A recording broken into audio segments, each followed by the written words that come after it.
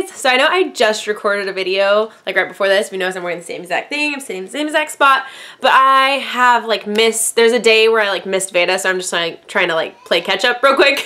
I have had this idea for quite a while now, and I figured Veda is the perfect time to kind of introduce this idea, and I want this to be like a long-term thing, not just for the month of April. I just had like an epiphany one day because I get questions constantly on all of my social media, on Instagram, on Facebook, and like personal messages, constantly. 99% of the questions that I get asked are questions that I've been asked before, whether I answered it or not. Like, it's just really confusing. So there are just lots of questions that get repeated all the time. So I thought that I would start doing something called FAQ Fridays, so Frequently Asked Question Fridays. And every Friday I'll try to answer either one question or a couple questions. I haven't really decided exactly how I'm going to do it yet. So during the month of Veda, I'm going to be answering lots of questions, whether it's on a Friday or not.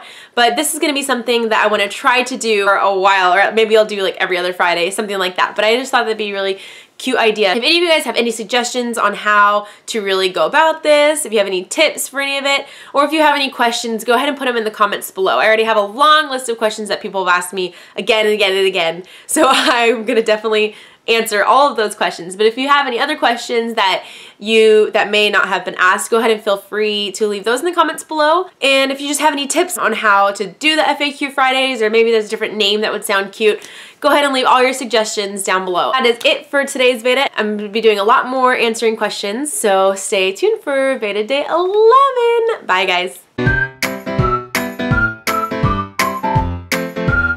One of the most frustrating things is when you just got baby to sleep and then your toddler goes running through the house or knocks something down.